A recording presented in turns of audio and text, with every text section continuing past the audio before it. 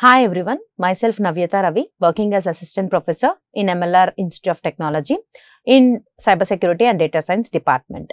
In today's session, we are going to discuss about conceptual design with ER model. So, the overview of this concept includes entity versus attribute, entity versus relationship, binary versus ternary relationship, and aggregation versus ternary relationship. So, before going to know about this concept, we need to be thorough about what is entity, what is attribute, what are the types of relationships. So, that we all discussed in the previous sessions. To consider a particular diagram, it's purely based upon the application or the design, whatever you are going to develop.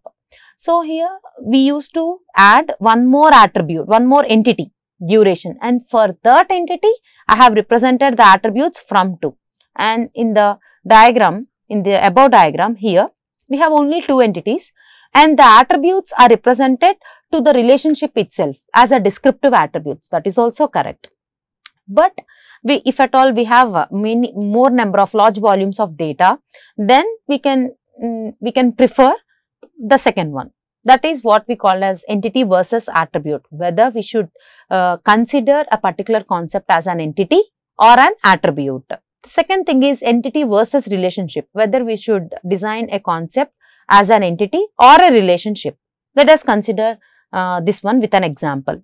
Here in this diagram, we have 2 entities, customer borrows loan, right? Customer borrows loan and customer have some attributes and loan have some attributes. And an alternative model. See here, customer, the loan here which is considered as an entity, in the second diagram, it is considered as an relationship. It is considered as an, both are same, both are not same, but both can be considered. It depends upon the application that you are going to develop. So, here the customer borrows loan from some different branches, right? So, the same object, what you are going to represent, that can be considered as an entity and that can be considered as an relationship too. That is the reason why we have represented here entity versus relationship. It purely depends upon the database application that you are going to develop. So, customer who borrows loan from different branches, and here the loan contains loan number and amount. Loan number and amount. Here in the first diagram, the loan is considered as an entity. In the second diagram, the same loan can be considered as a relationship with the attributes. What are those attributes? Called as descriptive attributes, right? The next one, binary versus ternary relationship. So, what is binary relationship? If at all a relation contains two entities exactly, then it is called as binary relationship. And a relationship contains exactly 3 entities, then it is called as ternary relationship. So, here which one we used to consider, right? That is the concept here, binary versus ternary relationship. So, in these two, what is binary relationship? What is ternary relationship? A relationship that has only 2 entities, 1, 2. That is what we call as binary relationship. A relationship can have 3 entities, employees, duration, departments. It is called as ternary relationship.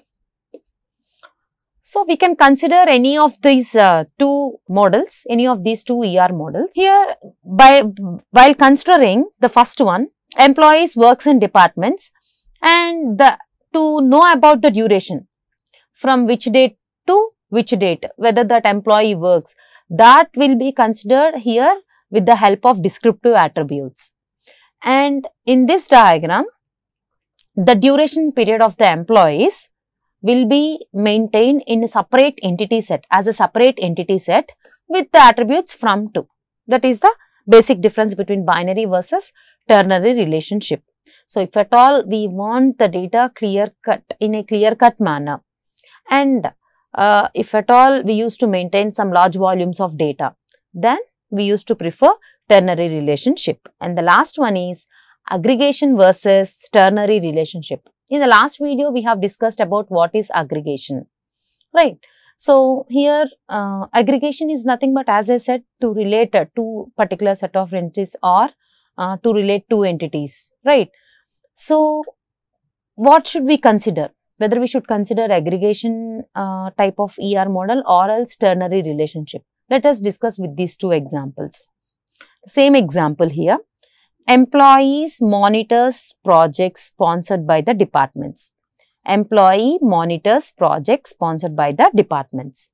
So, we have here three particular entities: employees, projects, departments, and only single relationship, that is what we call as monitors and sponsors. Right. So, coming to the aggregation, this is what we called as aggregation, and this is what we called as ternary relationship. Why? Because as I said, a relationship contains exactly three entities, that is called as ternary relationship. So, here aggregation. See, employee monitors projects sponsored by the departments, which is more clear than considering this ternary relationship, which can be aggregation is meant for a meaningful ER model. Rather than considering ternary, binary, unary relationships, aggregation will be more meaningful. So, here employees, the entity employees, monitors, this is one big entity which itself contains entities and relationships. So, employees monitors projects sponsored by the departments, and here each and every entity has its own set of attributes, and the relationship may also contain the attributes, which those attributes are called as descriptive attributes. So, till now we have discussed 4 different types of conceptual design with ER model. So, what are those things? Nothing but entity versus attribute, entity versus attribute. Second one, entity versus relationship, entity versus attribute, entity versus relationship, binary versus ternary relationship, and the fourth one is aggregation. This is the one, aggregation versus ternary relationship.